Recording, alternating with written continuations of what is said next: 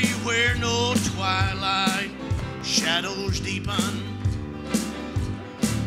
Unending day where night will never be. City where no storm clouds gather. All this is just what heaven means to me. What will it be when we get over yonder and join and draw the bone, the glassy sea? Meet my loved ones and crown him forever. Oh, this is just what heaven means to me. A place where there's no misunderstanding, and from all enmity and strife we're free. No unkind words to wound the heart are spoken. This is just what heaven means to me. And when at last I see the face of Jesus, before whose image other loves all flee,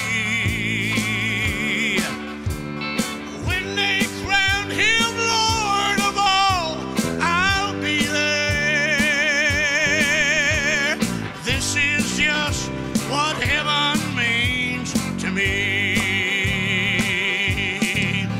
What will it be when we get over yonder? Join that throng upon that glassy sea. Meet our loved ones and crown him forever. Oh, this is just what heaven means to me. What will it be when we get over yonder and join that throng upon the glassy sea? We'll meet our loved ones and crown him forever. Oh, this is just what heaven means to me.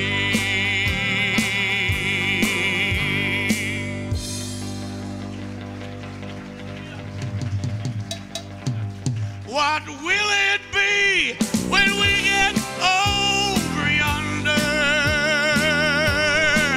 and join that throng upon that I'll see Helen Larson him forever. Oh, now this is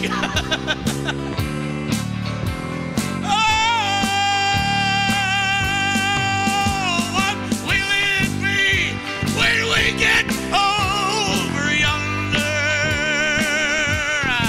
and join that throng upon that glassy sea? That's when we'll meet our loved ones and crown him forever. Oh, this is just what heaven means to me. Come on, give the Lord praise this morning. Hallelujah.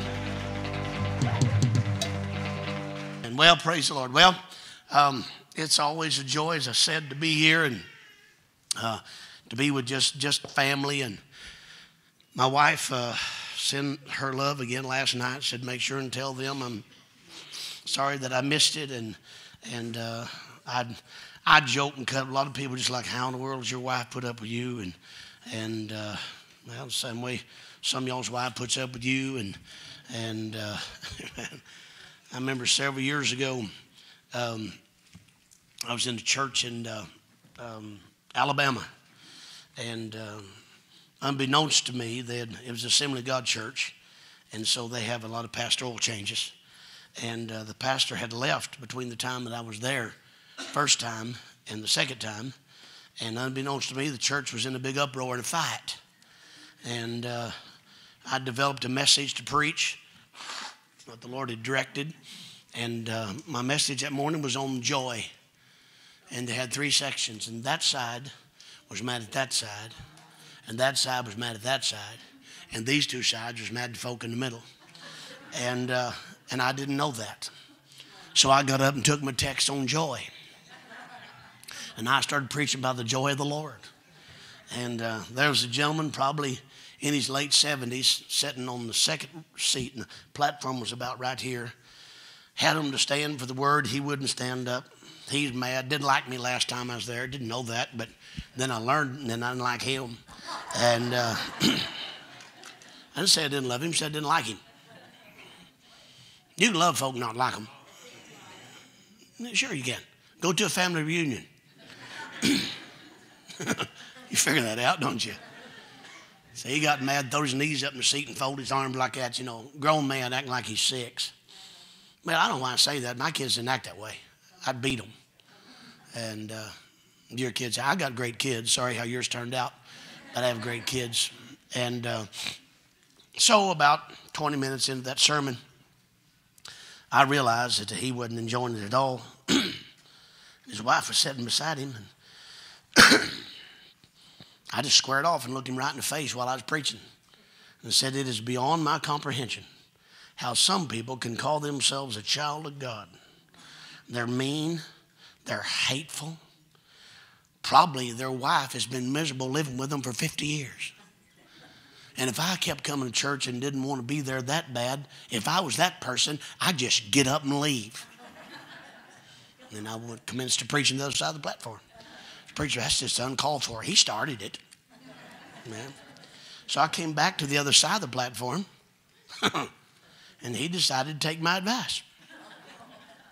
Grabbed his Bible. This has been several years ago. Grabbed his Bible, started out the door, and got to the back door. Now, don't freak out. Listen to me. Grown man got to the back door and turned around and waved at me, not using all of his fingers. Oh. And he said, "Oh, that's horrible." I actually got tickled. Why? Because I realized at that moment the mileage I'm going to get out of this for years to come. And so we went on about our business, and I got tickled again. And let me get my briefcase. I've got some in there I put in there and I want to get. And I got tickled again, and I laughed, and then I got tickled a 3rd time and the 4th time, and I said, "I'm sorry, I can't tell you what I'm laughing at." And I finished my sermon, went to eat, and the interim pastor there said, "What was so funny?" And I told him. He said, "Oh, Brother Caldwell, I am so sorry." I said, "Oh, don't worry about it." I said, he's got what he's got coming to him. And he said, "Well, I'm going to go visit him this afternoon. Is there anything you want me to tell him?" I said, "Yeah, tell him I'm here through Tuesday night. If he comes back, I'm going to whip him." And he laughed like you laughed, and he said, "What do you really want me to tell him?" I said, "Tell him if he comes back, I'm going to whip him." He said, "Are you serious?" I said, "I'm serious as I can be." "Would you do that, preacher?" God called me to fight the devil, and he gave no specifics how to go about it. And what some folk need is just a good whipping. Now, don't get in a fight in the parking lot today after church. I'm going to say Brother Caldwell sanctioned it. So we preached Sunday night, Monday night, and Tuesday night, and the power of God fell in that building. People hugging necks, apologized. They had 180-something folk on Sunday morning. By Tuesday night, we had over 350. And folk were hugging and apologizing, loving one another. And after church, man come to me and said, "Brother Caldwell, I ain't talk to you." He said, "I'm a deacon here at this church." And he said, "I'm 56 years old." And he said, "What happened Sunday morning? I want to apologize." I said, "I don't worry about it." I said, "God moved out around." He said, "No." He said, "I need to talk to you." He said, "That was my dad." And he said, "I went and seen my dad this afternoon, and I talked to him, and I said, 'Brother, look, I'm leaving tomorrow. don't have family problems over me. And he said, no. Brother Caldwell, he said, I didn't go see him as his son. I went to see him as a deacon in this church. And I told him, I've been in this church 56 years. And this week we had the greatest move of God that I've ever seen in my life. And my dad got upset and said, well, maybe I don't need to go back. And he said, well, as a deacon in this church, that's what I'm here to tell you. Unless you straighten up, we don't need you back. Preacher, that's just awful. You know what? Before the children of Israel went over into the promised land, there's some old bird that had to die. He was the last one. Do you have to die for God to get done what he wants to get done? Are you the last? Are y'all with me right now? Are you the last holdout? Do you have to get out of the way for God to accomplish? I don't want that. I want to be a part of what God, you know, I don't care if I don't care if I'm hauling water. I just want to be a part of it, amen? Find your place. I've had a lot of young preachers come to me and say, oh, Brother Caldwell, I want to be just like you. I don't want you to be like me. If you were like me, one of us just became unnecessary. God called you to be who you are. And you need to be who you are because God made you special. That ain't just a cliche. He made you. You get all kinds of issues. I know, I can tell by looking at you. And you can't tell my issues because I hide them. But everybody got issues. From the pulpit to the front door to the side to the base. Everybody got issues. What you got to do is move beyond self-condemnation. Because if you can get in the presence of God, see, what the devil does is he tries to condemn you with self-condemnation to keep you away from church. If you got issues, dude, church is where you need to be. Well, people know what I've done. Well, so what? So what? I wish you could see their history. They wasn't all that in a bag of chips. Some of them, 95 years old, was mean as a rattlesnake back in the early part of the last century. Amen. Amen? I wasn't talking to you, Winston McClure. you amen in the wrong spot. Amen. But I've heard some stories, so I'm not going to. I've talked to Sister Jerry. I'm not going to get into that. Look at everybody's got issues. Everybody's got issues. And I can't tell you everything that God has done for me. Why can't you, Brother Cole? I can tell you some, but I can't tell you everything. So if I tell you everything, some church folk would just be upset at me. Some of them wouldn't even want to hear me preach anymore. So see, sometimes you just have to praise God for what he's done just for you, and you have to do what I call secret code. Sometimes you can't say anything because, you know, freaks church people out. If you tell what God brought you and your wife out of or what you and your ex-wife went through, you can't tell folks. Sometimes you just got to just, you know, sometimes you just got to or just get up and walk. Thank you, Jesus. I can't tell you what I'm walking about because then you'd be upset at me if I told you. So I'm just going to walk because he knows what I'm walking about. So next time you do this or that, does it take all that? Shut up. Yeah, it does. You don't know what this is. You don't know what that, but I know. So I'm just going to go ahead and praise him. Amen. Get past yourself. Man. Thank you for Friday and Saturday night, and we've had a huge response from the internet. Thank you for airing that. We've had a huge response from on our website and messages that people have sent, and so thank you for airing that on the internet. Those teachings will be available coming up soon, hopefully by the end of this week. And you keep us in our prayers. My wife and youngest son and his wife, my youngest son and his wife came down last Sunday to visit with us. They'd picked a week to get away and didn't know I was going to have to leave. And that's fine. Him and his wife and my wife are leaving today to drive my car from Houston up to Oklahoma, just south of Tulsa. And then tonight, we're going over to Prestonsburg, and then we're going to be at Staffordville, Kentucky on Monday and Tuesday night, and some of y'all coming over tomorrow night. And then Monday, Tuesday, and Wednesday. And then Thursday night, we're going to fly to Tulsa. And then next Sunday, I'm going to be in Stigler, Oklahoma. Next Sunday night, I'm going to be in Red Oak, Oklahoma. And then a week from tomorrow, we're going to go to Dallas. And by next Tuesday, I'm going to try my best to get to the house for 72 hours because then I got to preach in Indianapolis. And so you keep us in your prayers, if you would, because I'm going to be sharing some stuff with you this morning that God needs to give me strength. Amen?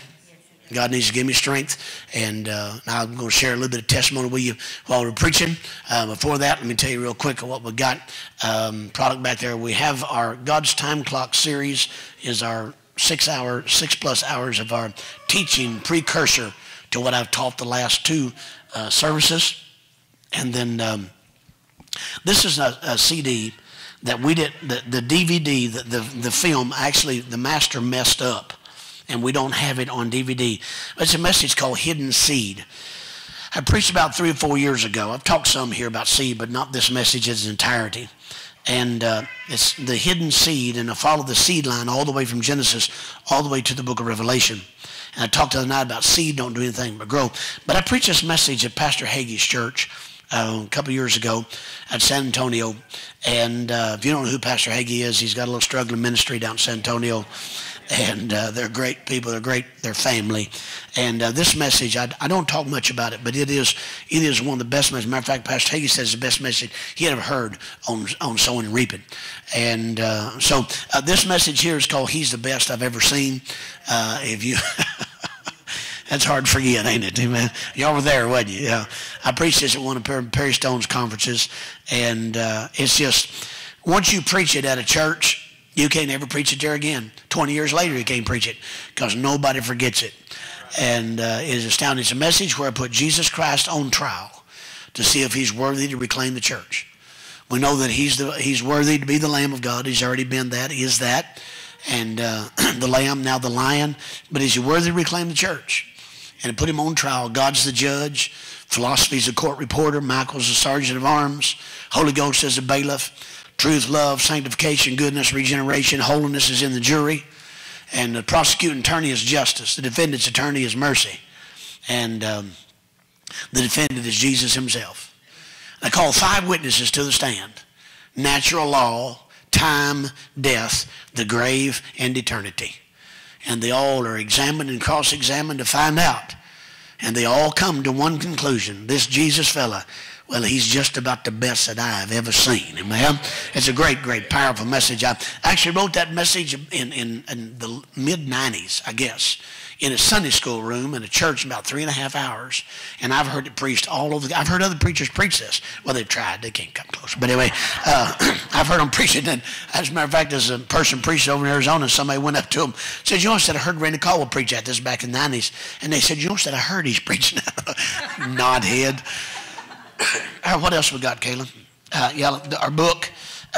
This book is worth buying just for the picture on the front. What else we got? It really is a good book. It really is good stuff. And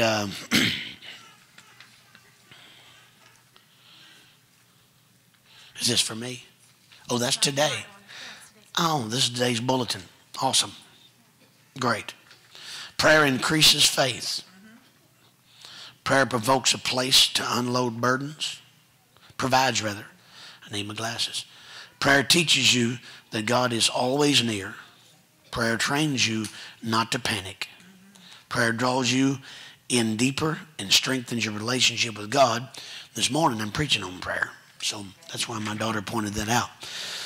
These forms right here. The Shemitah year is a year that they don't plant anything in Israel. Every 7th year, they let the land rest. And then you have the Shemitah year that started last fall that ends this September. And I don't say the first, but one of the first. I've been told we're going to be the first one officially to do planting in Israel this September. It ends on the 14th of September, and which is Rosh Hashanah, isn't it? The 14th of September of this year, in just a couple of months. And we're going to be planting olive trees in the land of Israel. Now, we have a special place, a grove, that they've allowed us to purchase to lease for 99 years. It's on a military base in Israel. And I just started to tell you exactly where, but I'm not going to do that. For some reason, I just felt checked. Maybe it's because somebody's watching the internet. I don't know.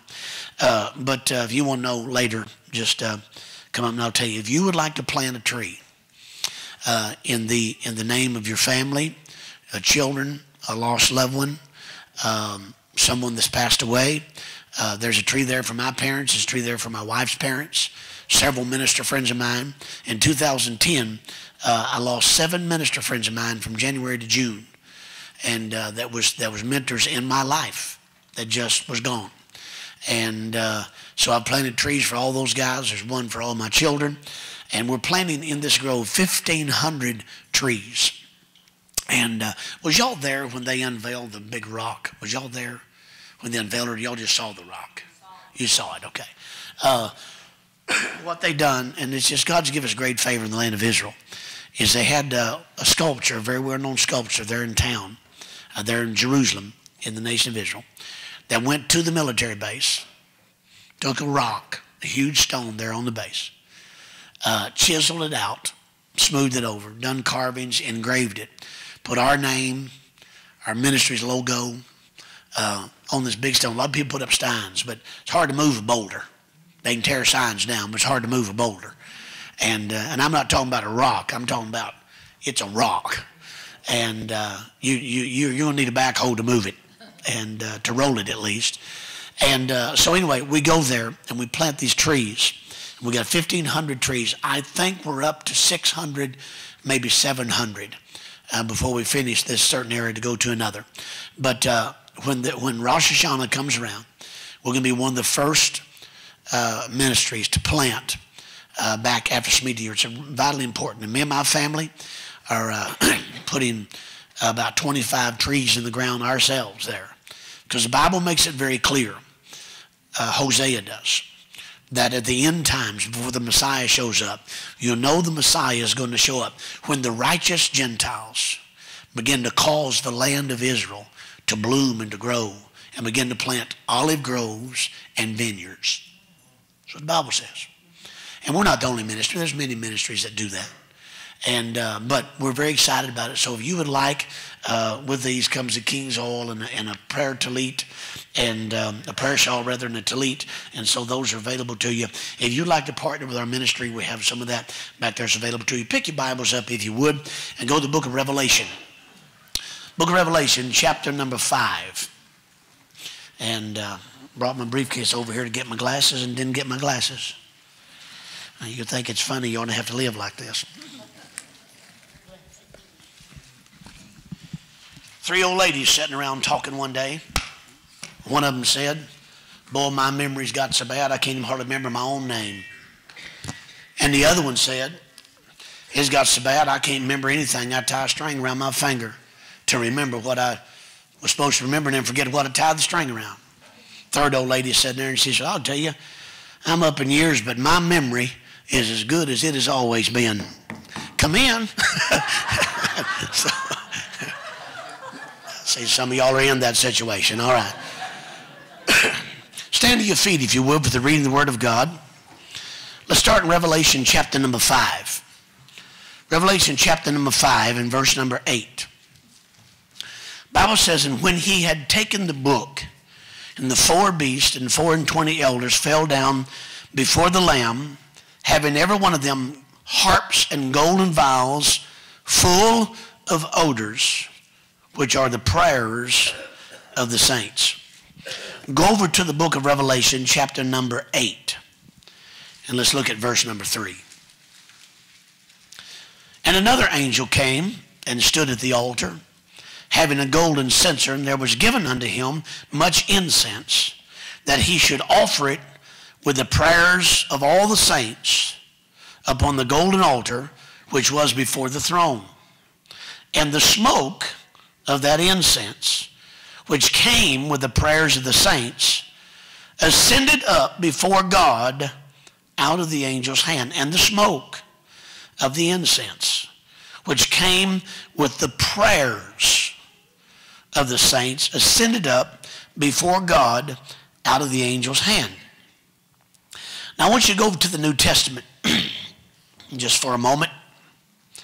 And I want you to go over to 2 Chronicles chapter 7. 2 Chronicles chapter number 7. And I want to look at beginning verse number 11. Thus Solomon finished the house of the Lord and the king's house, and all that came into Solomon's heart to make in the house of the Lord, and in his own house he prosperously effected. And the Lord appeared to Solomon by night and said unto him, I have heard thy prayer. This is why I was so stirred up when they were singing a while ago about you've prayed all night. You've awakened the master. Because he said, I've heard thy prayer and have chosen this place to myself for a house of sacrifice. If I, God, shut up heaven, that there be no rain. Not caused by the devil, but God said, if I do it, if I shut up heaven that there be no rain, or if I command the locust to devour the land, or if I send pestilence among my people, if my people, which are called by my name, shall humble themselves and pray and seek my face and turn from their wicked ways. You should underline that word wicked, because it's actually the Hebrew word ra, R-A, ra. It actually means useless. So he says, if my people, the church, it's called by my name, will humble themselves and pray and seek my face and turn from their useless ways, then will I hear from heaven and forgive their sin and will heal their land. Prayer still changes things. Prayer and praise have a smell to it. God can smell your praise. God knows the intent of the heart. And God can smell your prayers. Amen. So we're going to talk about this morning, the smell of a prayer still changes things. Father, I thank you, Lord, today for your anointing. I thank you for just, Lord, the last 36, 48 hours, not even 48 hours. You have so blessed us in this building. Lord, I'm asking you now to help me have direction, clarity as I begin to minister to these people what you would have them to hear. Help me now to be lifted up above my abilities in this house, and we give you praise and honor and glory as you open their ears and give me direction and for them to receive. We give you praise and honor and glory. Everybody glad you're saved, shout amen. Go ahead and sit down. I want to talk to you this morning about prayer. I want to talk to you that prayer still changes things. The smell of a prayer, it still changes things. It really does. We have stuck it on bumper stickers and posters and T-shirts and banners until we've let that phrase that prayer changes things actually lose its significance to us. But there is something about prayer. You don't have to pray and get goosebumps, but when you pray, the Bible makes it very clear in the book of Revelation that God bottles up prayers. And he says that if my people, which are called by my name, if you pray, he says, I will come and I will hear, and I will come and heal their land. Now, I talked to someone last night about their land process, knowing what I was going to be preaching this morning. I was very careful with what I said, so let me get very clear this morning about their land. I do believe that trouble is coming to America within the next 60 days. I believe that. You might as well get ready for it. I started back last year and told them in the summer of 2015 things are going to get rough. I believe we're headed for an economical collapse. You don't have to be spiritual to divine that. You don't have to be spiritual to pick up on that, because anybody knows, a child in 5th grade math can tell you that the numbers don't add up. You understand? And you can't just print money and just hope that it gets covered. When we moved away, let me give you a little economic lesson. When we moved away from the gold standard. Now you can say what you want to about different presidents, and I can talk about Richard Nixon. You can talk about what a crook he was, but you should listen to him. He told you You know, he wasn't a crook. But understand, what I believe what happened to Richard Nixon is he just got caught. Amen. I believe everybody, Democrat, Republican, has done stuff from, Lyndon Johnson and Kennedy and in my lifetime, presidents, everybody has done something. Even a great president that I feel that Ronald Reagan was. We had the Iran-Contra. We had problems there of things that people were doing that they were hoping nobody would find out about. Now we've got stuff going on in Benghazi, and when all that comes out, honey, it's going to hit the fan because there were some underhanded things that were done. So understand that Richard Nixon, he just got caught, but what he actually done was help to bring about a prosperity, a paper prosperity to the nation of America. America began to prosper when it began to support the nation of Israel, when Israel claimed its statehood and its independence and became a Jewish state. Now let me just, there's a rabbit jump, so let me hang on just a minute. It just cracks me up with the people that are hollering to support the Palestinians, and their goal is give us our independence. That's exactly what they're saying. Give us. Why don't Israel give the Palestinians their independence? Let me explain something to you about independence. Independence is not given; it is declared. You understand what I'm saying? If you give independence, it's not independence. It's not freedom. It's an allowance. If you want independence, America claimed its independence from England. You have to understand that Jamaica has claimed its independence back in the 50s from Britain. So I understand that in order to have independence, it is not given, it is declared. So from the time that Israel declared its independence, and Harry S. Truman told the first prime minister, Ben-Gurion, that we congratulated them 3 minutes after they declared it, America began to prosper because the Bible says if you bless the Jewish people, Abraham's descendants, he's going to bless you. If you curse them, he's going to curse you. Well, what happened in the 70s is we began to move away from the actual standard of something to back up the dollar, and we moved to what is called a petrodollar. Now, what Richard Nixon done is he got it passed at the UN that there is literally, you could not buy oil anywhere in the world unless you bought it with American dollars. It's called the petrodollar, with American dollar. So in order for Saudi Arabia or India or any country to purchase oil from anywhere, even their own, if they're going to purchase it, they had to change their money into American dollars to buy oil with the American dollar. Now, part of the problem, I didn't know I was going to get into all this stuff, so hang on. Part of the problem with the first Iraq war, now Saddam Hussein was a bad guy. I got that, okay? He was a bad guy, but part of, and I'm not saying all of the reason, but part of the reason that the first Iraq war took place was because Saddam Hussein had decided that he was no longer going to buy and sell oil with the American dollar. He was going to do it with the Iraqi money.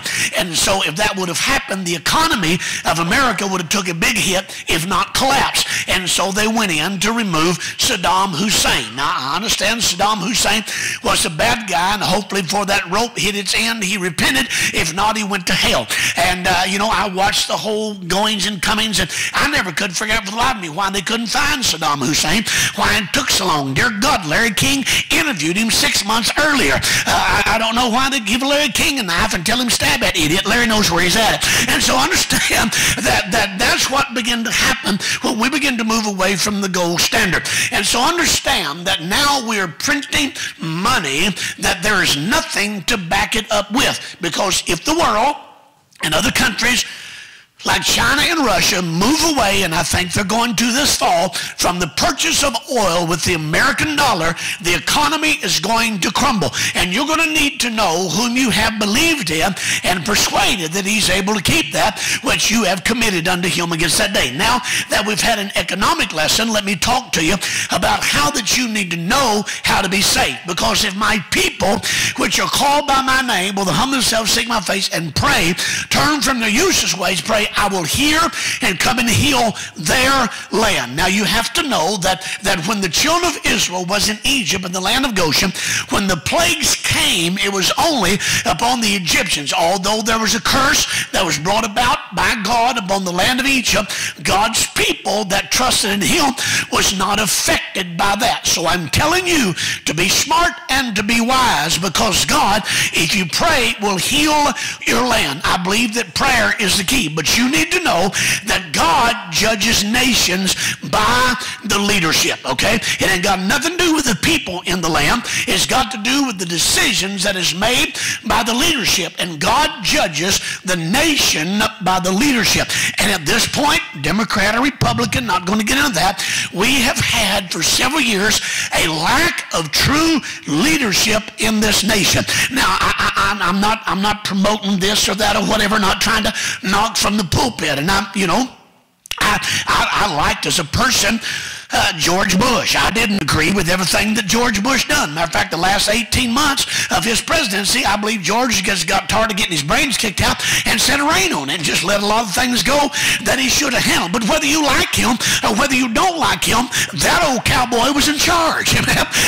And he believed what he said, right or wrong, what his decision was, he believed what he said. You cannot have true leadership in the federal government, in the state government, in the county government, in the church, or in your home if there is no absolutes. My God, I'm into something this morning. If there is no absolutes, you have to understand that I have seen the marches on Washington, D.C., and people carrying signs for years, and they're screaming about prayer in school. We need prayer in school. I'm sick of seeing the marches. I'm sick of seeing the signs hollering prayer in school. Shut up about prayer in school. We ain't got prayer in the church, for heaven's sakes.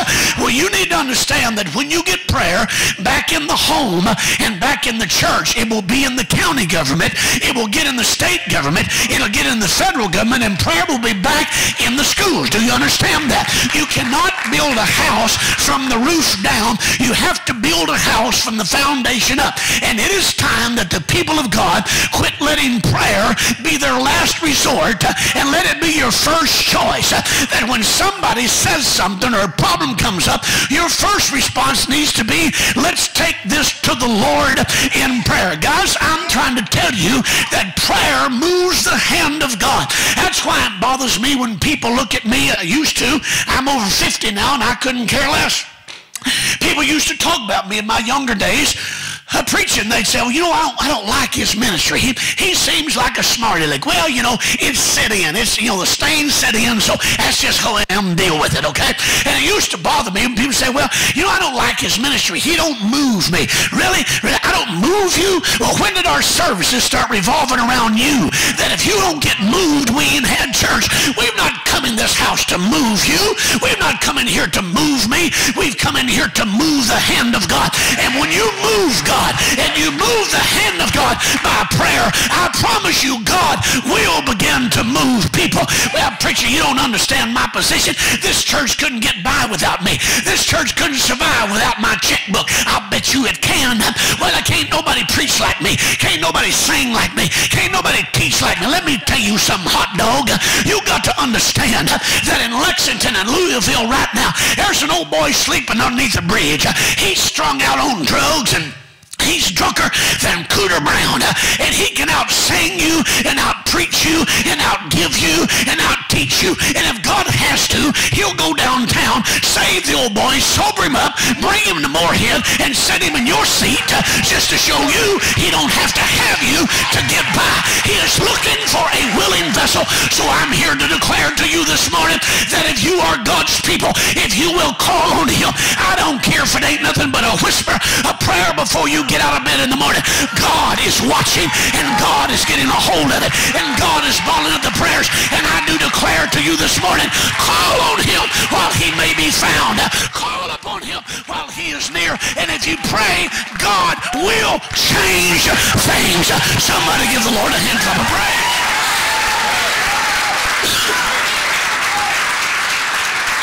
So, if he will come and heal your land, okay, that means that God will take care of situations. I'm not saying that America will be healed if you pray tomorrow morning, But when you pray, that starts the foundation, and God will cover you and your family and what you cover by prayer.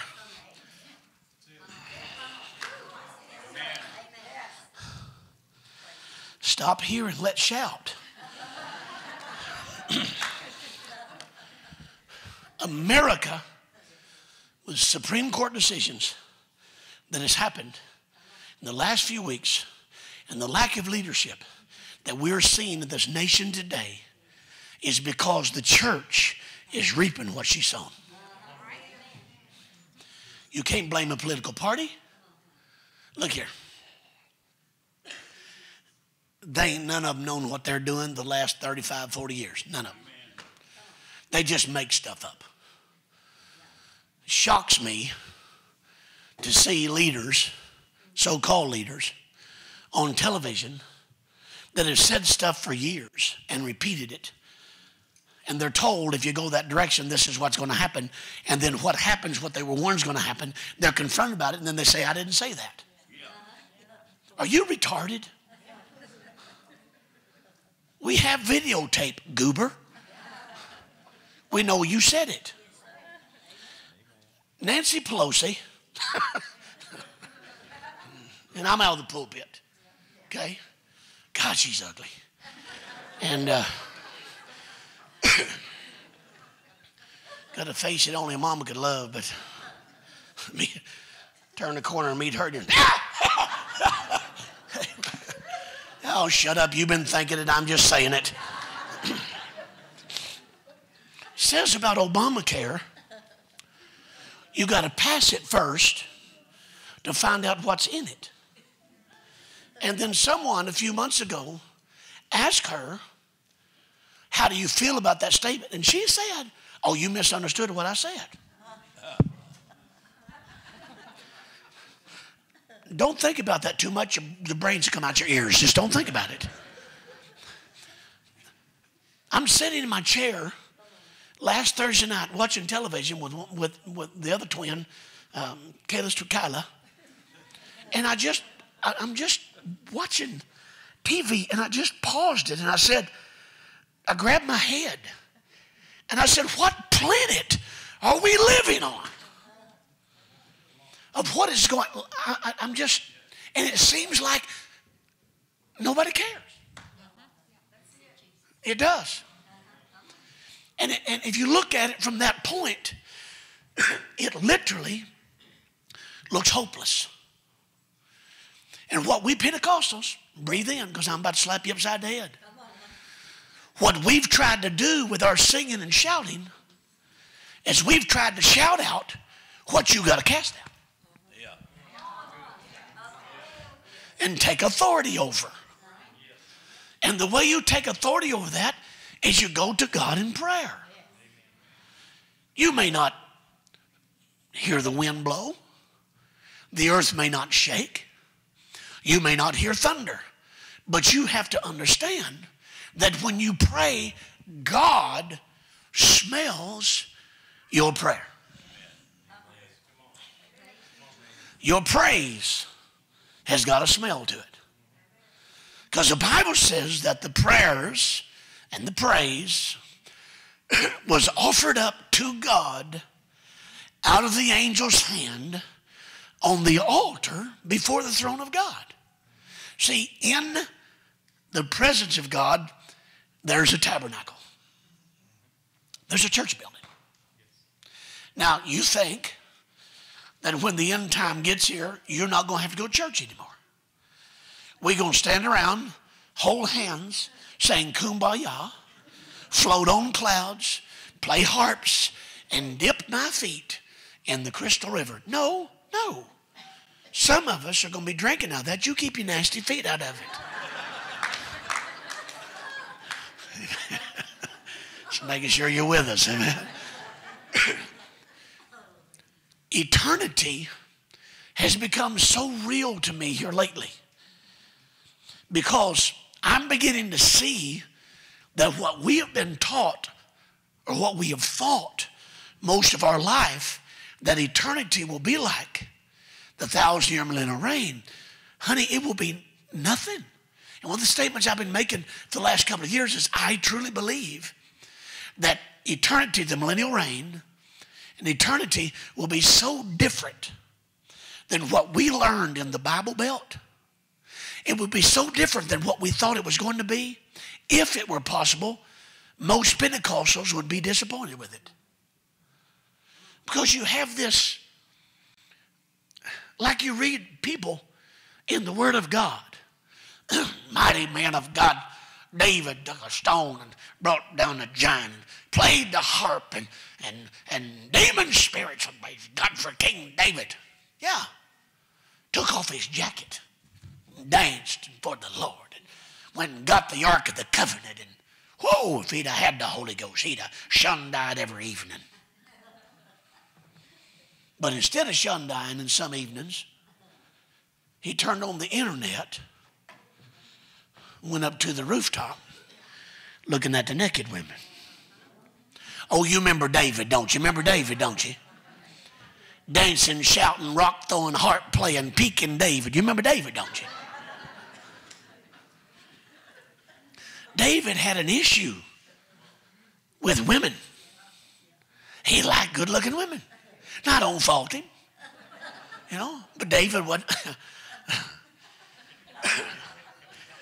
Move on, Randy. Just move on, son. It's easy. Just don't say what you're thinking. Just move on. But I can't do that. Had a lady come to me years ago smiling. Said, you know, my husband don't treat me like he used to. And I looked at her and I thought, remember, I held my mouth. And I thought, well, if you would stop meeting him at the door, looking like a bale of hay shot out of a cannon, things might pick up around your place. Come on, guys, stay with me. On your wedding day, you remember how beautiful she was, and you were so moved. Whether you had a wedding in the church or the courthouse, you were so moved. She don't quite look the same as she used to. She's not dressed in that beautiful dress every morning. She's wearing that nightgown that the hems tore out. It just hangs down. Got that rip right here, you know what I'm saying? Got them house shoes that she didn't bother to put on, just walk the backs of them down. Come on, guys, stay with me. Come on, ladies, amen me. You know I'm helping you right now. Come on, guys, don't laugh too hard because you're not quite the same guy she married either.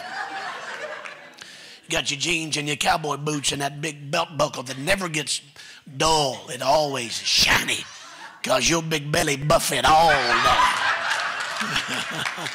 Come on, ladies, y'all with me right now? See, that's why we've got, look here, that's why we got such a high rate of divorce in this nation, is because you raised on soap operas. When the husband comes home and the music plays and the door shuts and she laws and fuss and they embrace one another and the music gets louder, and that's what you're looking for. No, when you wake up in the morning, they're going to have stinky breath. You young people, let me help you right now, all right? Amen? Look here. Things change. You do get older. I mean, I was looking at some pictures the other day. I can't believe me and my wife in October have been married 30 years. 30 years. 30. 3 decades. I feel like we've been married 5 years. She feels like 62. But I feel like we've been married 5. She's going to have a huge crown in heaven. Had a pastor, matter of fact, Pastor Hagee told my wife, if you get to heaven, they tell you your name's not in the book. Don't you worry about it. You tell them you married that rascal right there and they'll let you in. Things change. And things have changed so much that we have moved so far from where we used to be, not just in marriage, but our lives, that we've moved away in church from prayer. You have a prophecy teaching on Friday and Saturday night, and you get a good crowd. You have a singing, dinner on the ground, you pack the building. You call a prayer meeting, you might have 8. Why? Because the devil knows if he can distract you from prayer, nothing changes.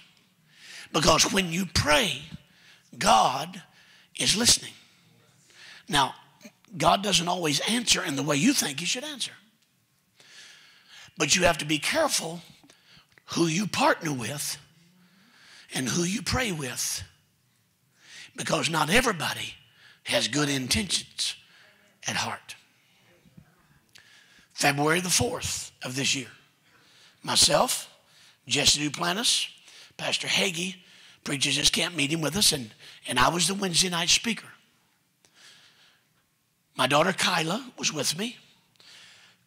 After service, we went over to the pastor's house, large home. They have four different campuses.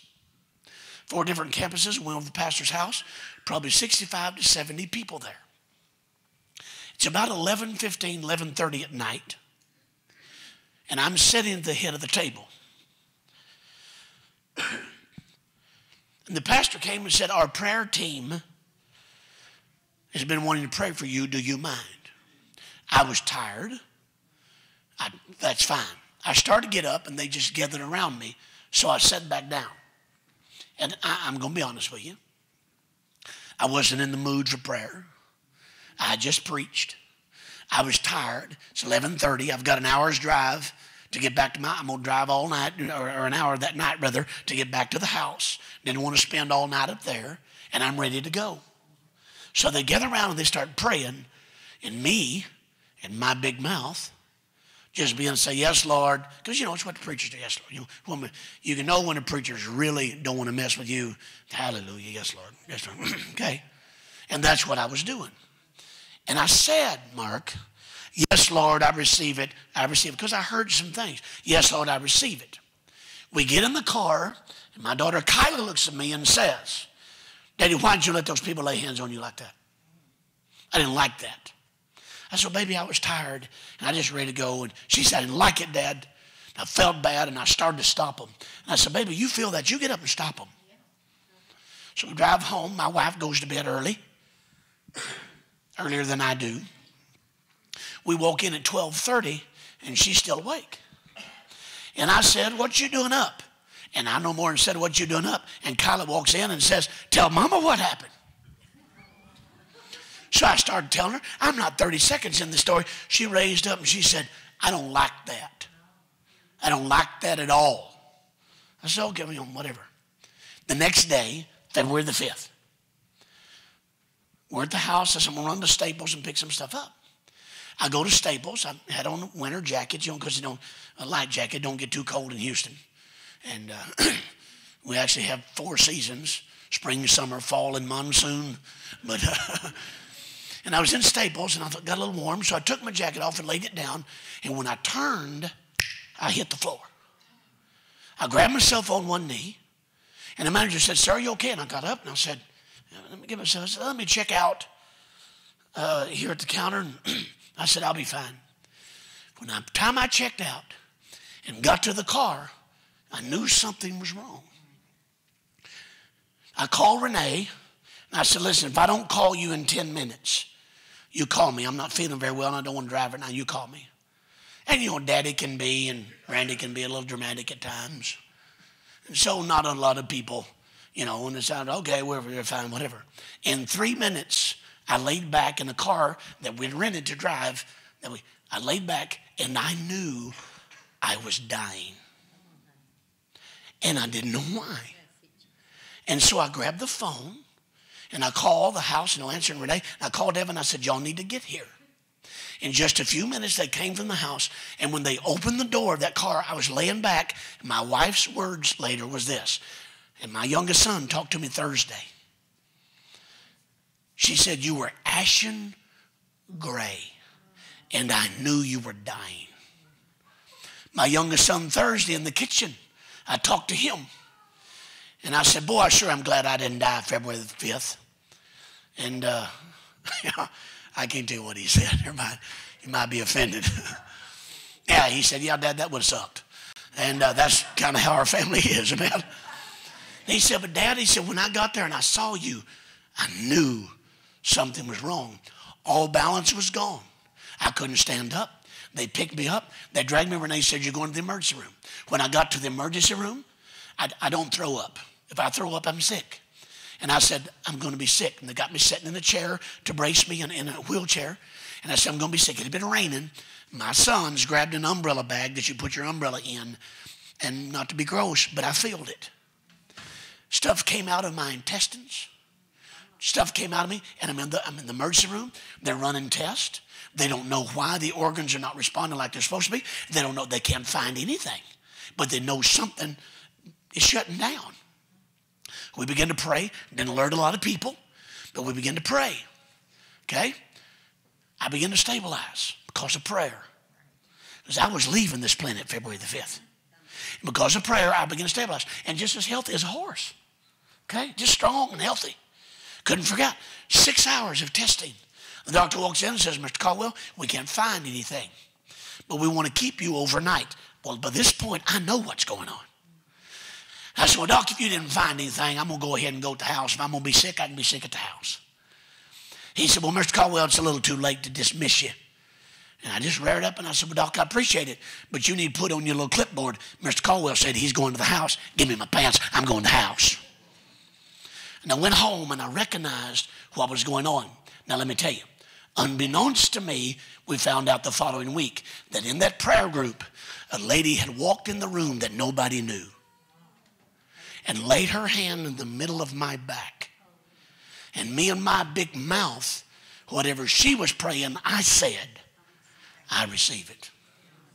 You better hear me, guys. The next day, Pastor Hagee calls. I know what's going on. I had you on my mind. I didn't even get started. And he said, son, that's demonic. And he started praying. The next week, John Olstein, the guy who passed away, his best friend, Gerald Hilly, called me. Preacher, what's going on? You've been on my mind. Hadn't told anybody. And I said, well, he said, that's demonic. That's witchcraft. And he began to research because it's his son's church. And they got to looking and found out this lady had been, and one of the associates saw her come in, didn't know who she was.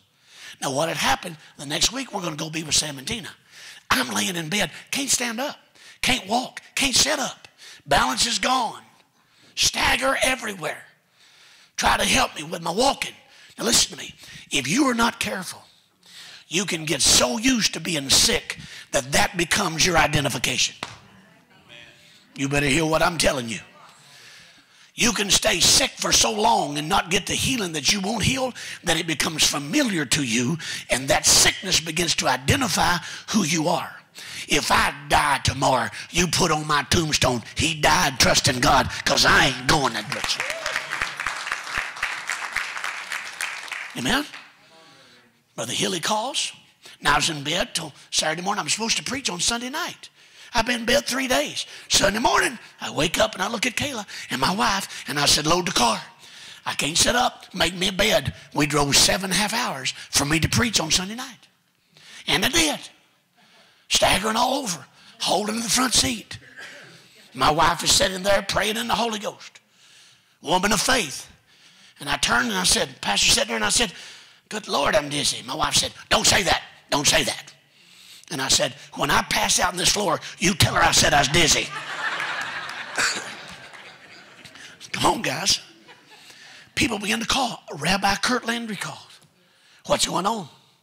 What happened to you, Brother Caldwell, February the 5th? Do what? He said, there was a spirit of witchcraft and death structure that was released against you.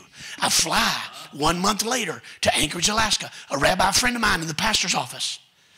I walk in, the liaison for the rabbi, she's sitting there, good friend of mine. I walk in and say, hey, how you doing? She said, hey, Brother Caldwell, gotta go. I looked at the pastor, I said, what's wrong with her? He said, never seen her act like that. So the next day, we said, okay, need to talk to you. So me and my wife and my oldest son, Devin, go to the pastor's house. Him and his wife and his son and this woman and her husband walk in. We sit down at the dinner table. As soon as we sit down, she says, well, I guess you wonder why I was acting so strange yesterday. Sit down. She said, when you walked in, Dr. Caldwell, something was following you. And it had death in its hands. And she said, I wanted to pray about it before I told you. And I saw you a while ago. She said, it's gone now. And she said, what happened February the 5th? And I said, I don't know. You tell me. She said, I saw you laying back. Her exact words. I saw you laying back, and you were ashen gray. My wife just puts her fork down and starts crying. And she said, Dr. Caldwell, you were supposed to die February the 5th. I said, yes, ma'am. She said, I don't know, and this is a Jewish woman, I don't know what you're preaching to the Christian church. This is what I've been preaching right here. The time clock. And she said, I don't know what you've been preaching, but you have upset the Nephilim, the demonic realm, so bad that there's 7 levels, and the highest level is called the Raphaelim. And February the 5th, they released a demon spirit on you to kill you, to stop the message you're preaching. And she said, because of the revelatory anointing and because of prayers, they were unable to do what they wanted to do. Now listen. And I looked at her and said, well, they should have killed me, because now they've ticked me off. Now listen to me. I have learned now that spiritual attacks can cause physical problems. Amen. And I'll be honest with you, and it's leaving in Jesus' name. If I turn too fast, or if I get overly tired, I still stagger. Okay? I'll just like a drunk. And it makes me fighting mad. But I have determined I will not carry this any longer than I have to carry it. And I'm not returning back physically 100%. I have made the statement, I'm going to go to 120% of what I was and going to give the devil more trouble than he ever thought I was giving him before. Look.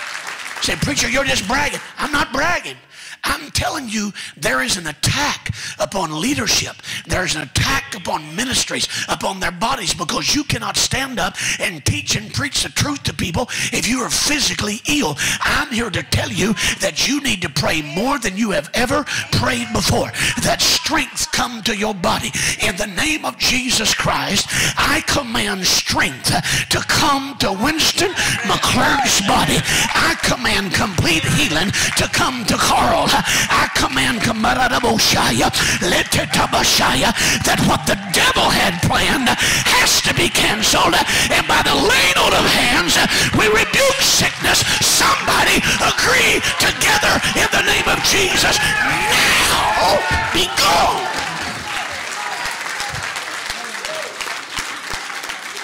Now watch. Now Carl, Brother Winston, y'all receive that. Because we agree together.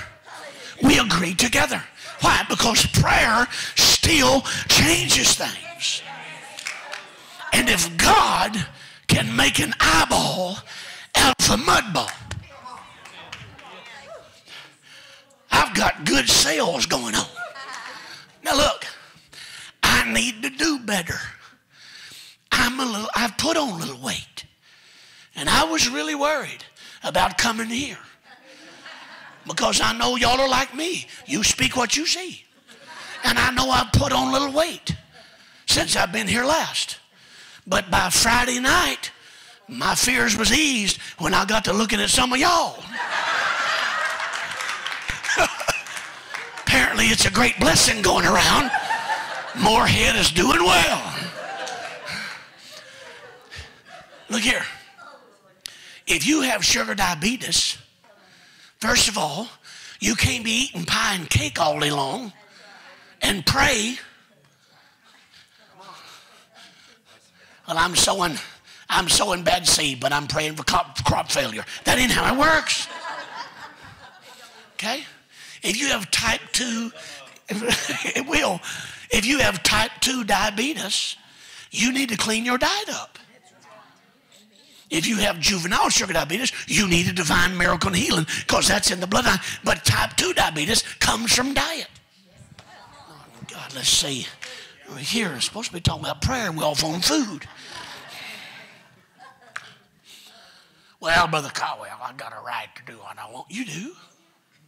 See, that's the thing here in America. I got a right. Let me explain something to you. Just because you have a right, don't make it right. They're hollering about their rights. Got a right. Isn't it crazy that America was founded. Now listen. America was founded, first of all, as a tax revolt. Go figure. That's why they're upset. The colonies founded it. Christopher Columbus discovered it. We'll stumble over top of it. Okay? Freedom in America is not founded for freedom to. It was freedom from. Freedom is not to do what you want to do. Freedom from tyranny. Freedom from leadership oppressing. Wow, we've come a mighty long way, hadn't we? But this all can change if my people. Brother Cole, I'm praying I don't see results. Don't worry about it. God is bottling them up. Every prayer you pray is being bottled up in heaven. Your prayer and your praise, wasn't quite done. Your prayer and your praise, and it don't just take one. We've all got to work together. I said we've got to work together. See, I need Brother Sam, Brother Joe. Would y'all, well, we don't get chairs. Just come and help me. All right? Y'all sit on either side of me if you don't mind. Okay? Now, you've seen this. So let me explain, Joe. What we're going to do is we're going to do this. Okay? And then we're going to do this here. Rub fast. Okay, like that. And then we're going to do like this. And while we're patting our legs, we're going to do this. And then we're going to stop stomping and keep patting. And then we're going to do this. We're going to do this. You ready? All right, let's go.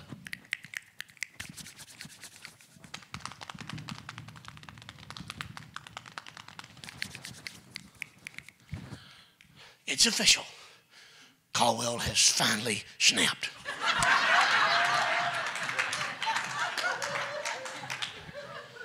He's lost his mind. Let me show you something.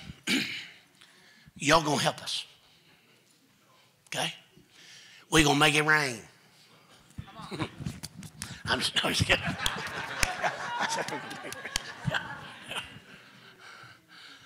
I don't throw dollar bills, I throw nickels to make it hail. I'm a baller on the budget. All right, look here.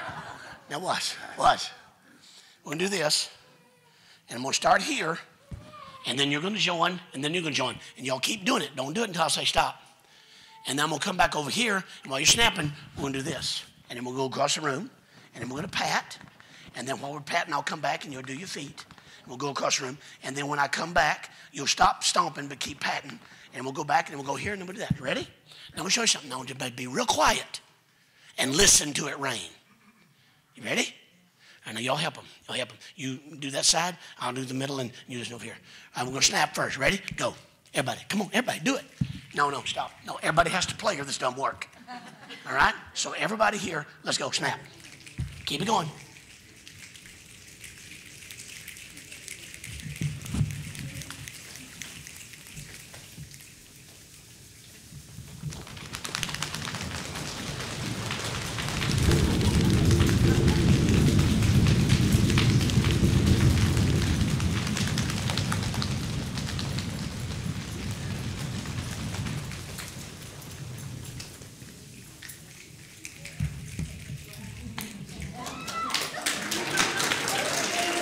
Isn't that wild? How stupid did it look when we was doing it? But when everybody worked together, something fascinating happened. That it sounded just, and y'all went, oh, wow. Because it's a cool demonstration. Thank you, gentlemen. It's the same way, guys, with prayer. It was just me and my four and no more. God answers prayer. But something about a group of people, a nation, a county, a church, a family, that are joined together and say, no matter what, we are going to pray.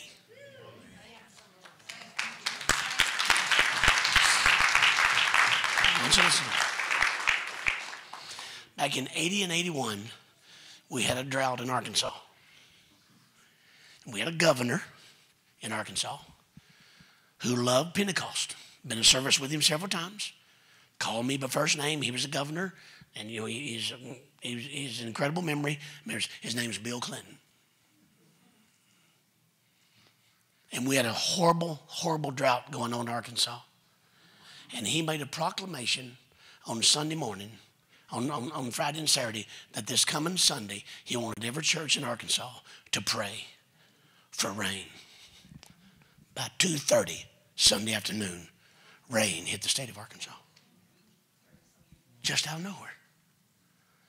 I remember that 35 years ago. What would happen if we would understand, although you may not get immediate results, the rain is coming.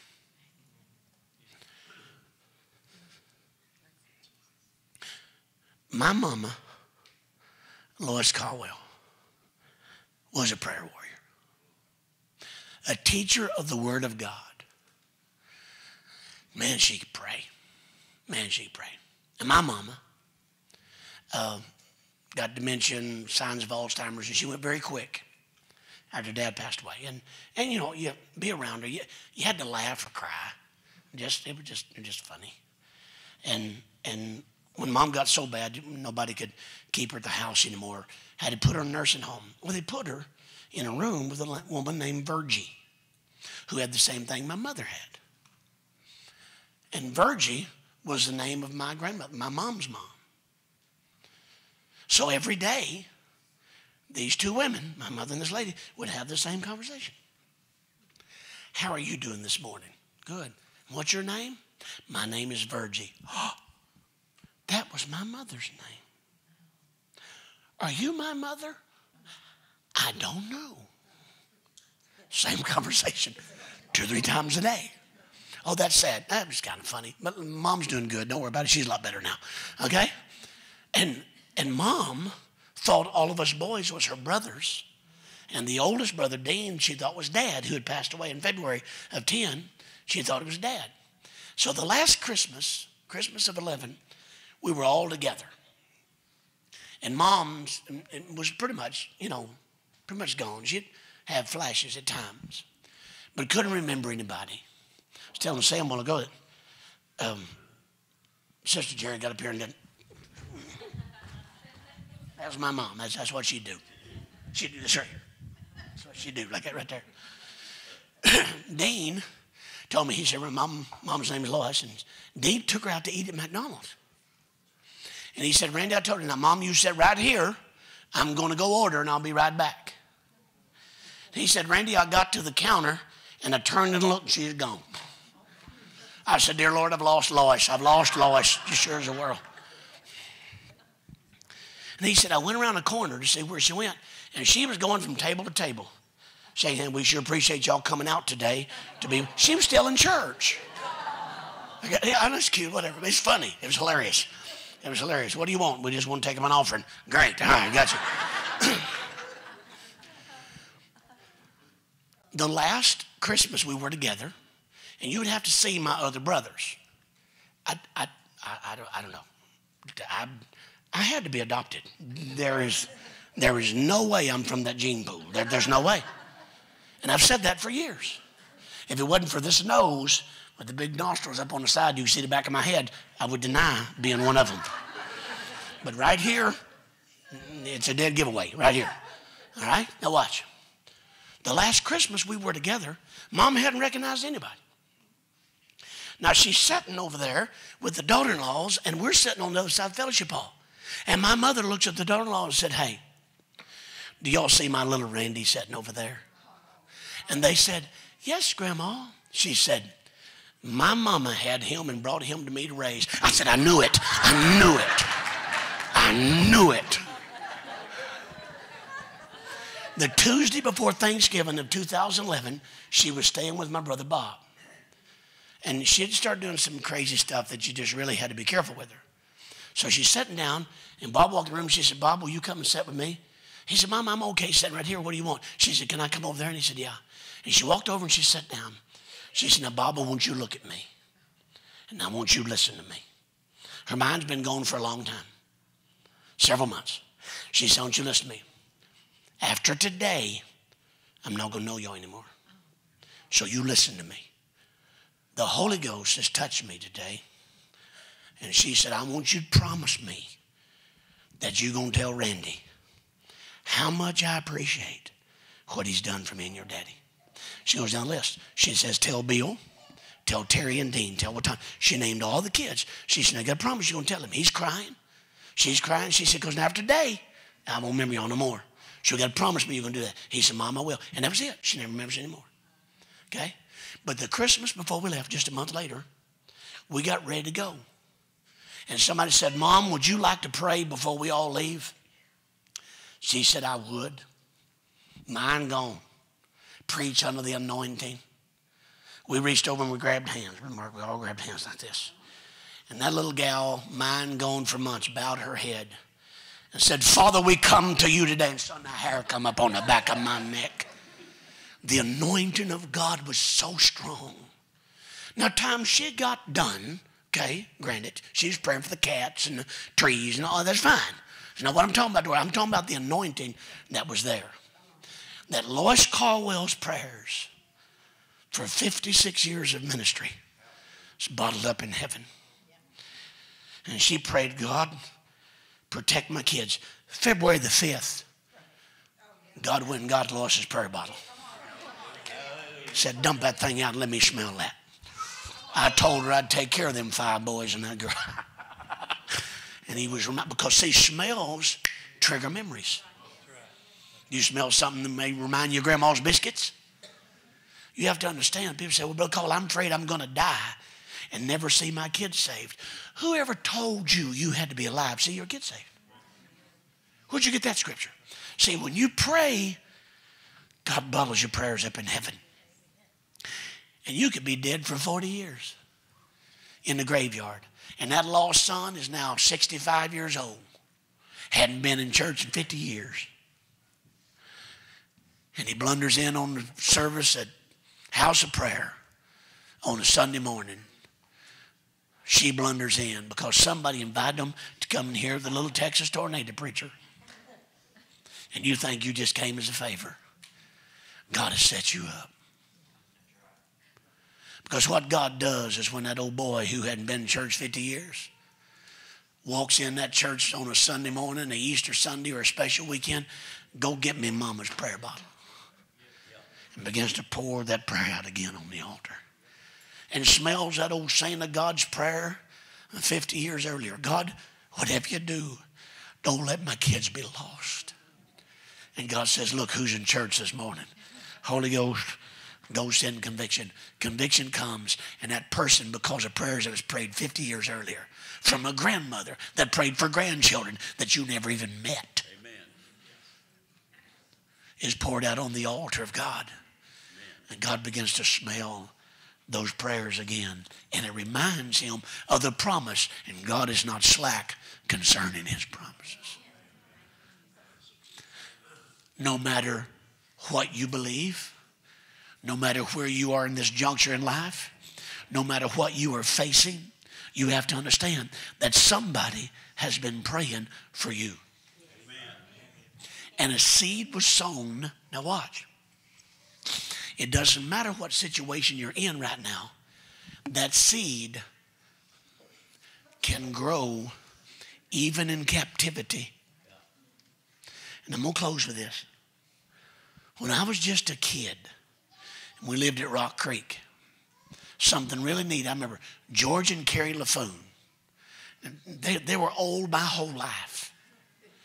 He died at 93 and 94. They were old my whole life. He died when I was like 27. So, I mean, he was old my whole life. And I used to go to their house, and they'd say, Randy, come here. They'd call me Seed Dick. I said, Seed Dick, come here. And I would go in the kitchen And they would have these, not just, I'm not done every year, but I've seen it. And they had these little bottles. And inside this glass bottle was a green apple. A whole green apple. Inside the bottle, bottleneck that big around, that apple, that big around. It was in that bottle. And that was the neatest thing.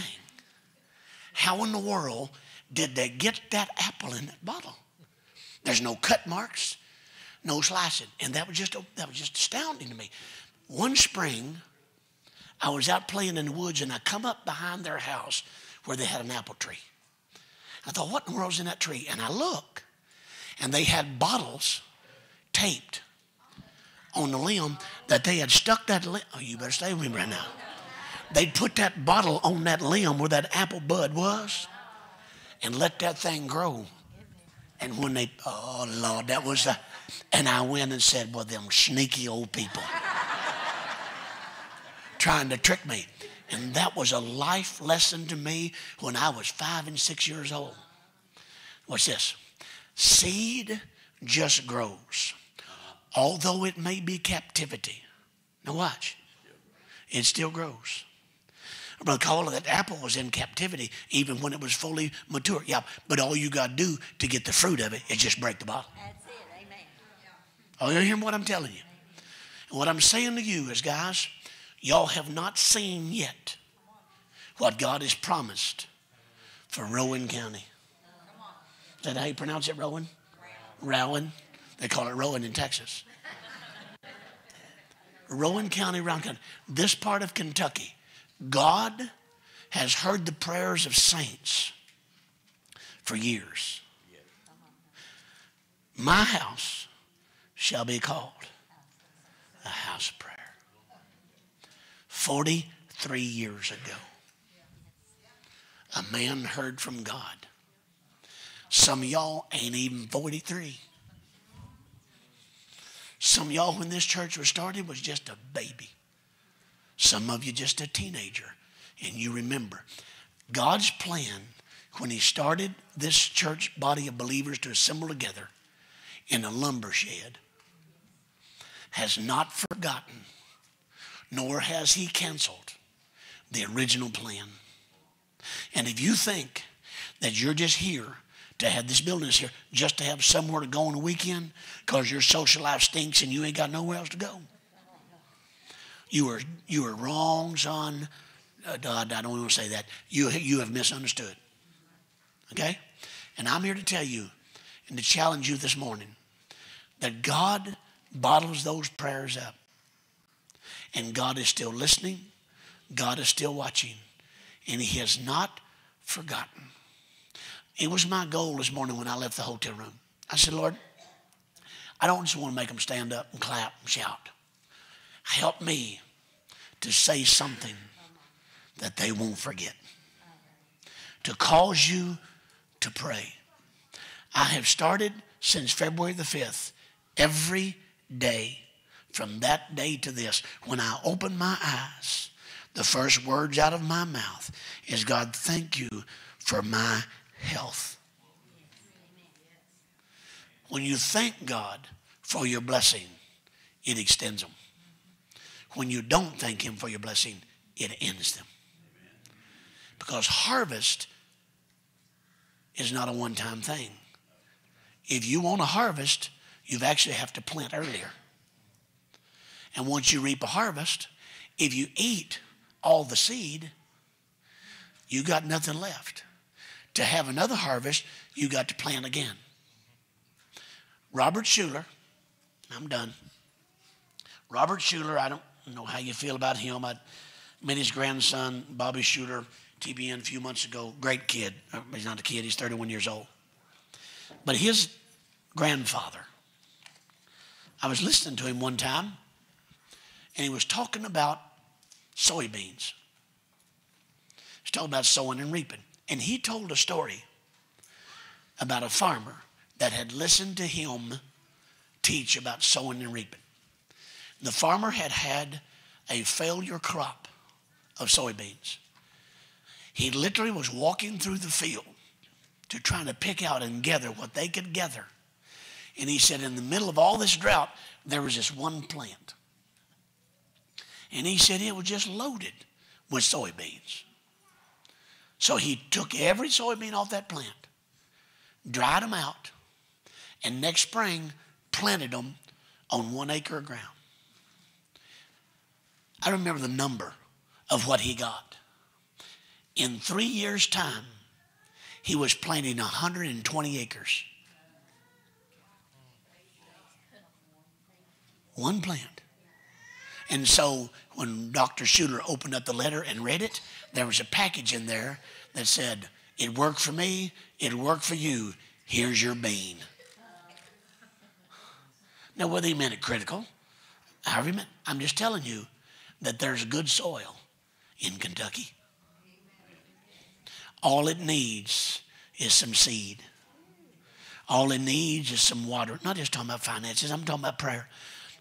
It needs watering. It needs tending to. And I'm telling you, even though things are about to get rough, in the next 60 days, and you mark this preacher down, this nation is about to see some of the greatest natural disasters we have ever seen, because God judges the nation through his leadership. And this decision of homosexual marriage, same-sex marriage, is going to cost this nation dearly. I don't care whether the politicians like it. They can do it. Look here. They've took shots at me several times already. You keep me covered by prayer. But I'm just telling you guys, this nation is in for some natural disasters before the end of this year. You mark it down. Things are about to get rough. But if you pray, he will heal your land. Amen. And the plagues of Egypt will not have to come nigh unto your dwelling because of prayer. Prayer still changes things. I'm done. Give God a hand clap of praise.